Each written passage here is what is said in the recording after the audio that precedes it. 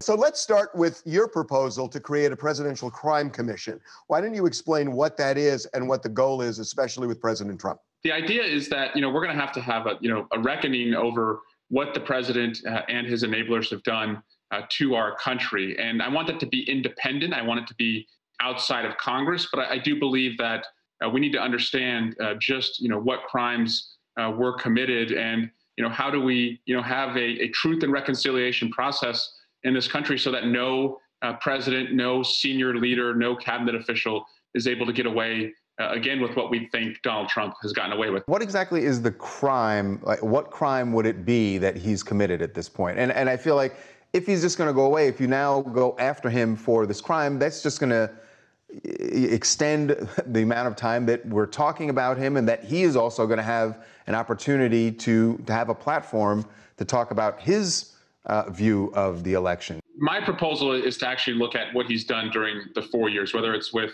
the emoluments clause, the pressure he's put on the Southern District of New York, using Bill Barr, sabotaging the mail, especially as it relates to mail-in ballots.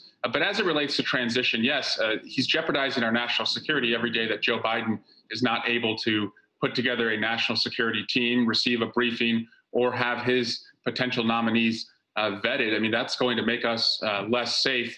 But I think the worst thing we can do is to make Donald Trump more significant than he really is right now. He's locked up. We haven't heard from him. We haven't seen him. He needs to, come to terms with this and be an adult. But Joe Biden's going to be the president, and the American people should have confidence that that's going to be the case.